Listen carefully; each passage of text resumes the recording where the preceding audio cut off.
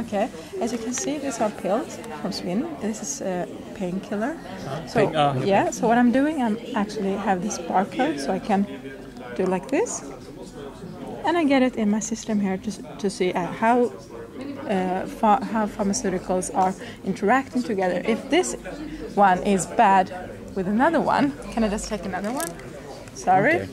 If you're not supposed to take them together. Yeah, so you can see, is this a good combination for my patient or not? If it's not, then it's going to say here, like I can do this and see, well, these two are actually good together, this combination. It doesn't kill you, it doesn't make any adverse effects. Okay. So it's fine. But what if I take another one, like Baran, it's I don't know what you have in, but we do like this. Get it in my system here. I'll just closely look at Yeah, like that.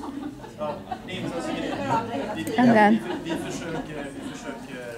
like this. What about this combination?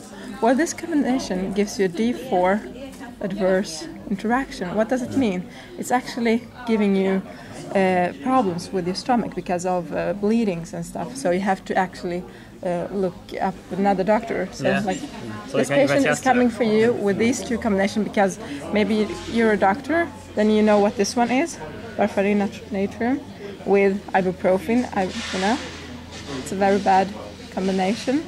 So if you're looking at the combination, it's like a support system for doctors. It is support decision mobile system. Support system. Yeah. Decision support. Decision support. Exactly. So it's less malpractice. It is. And more control within the system. Is it like 7 or 8 books cross-reference in all smart ways? Exactly. Something like a mobile device to combine the healthy area. Exactly. Right? Mobile it's updated. like a know-how. Mobile updated.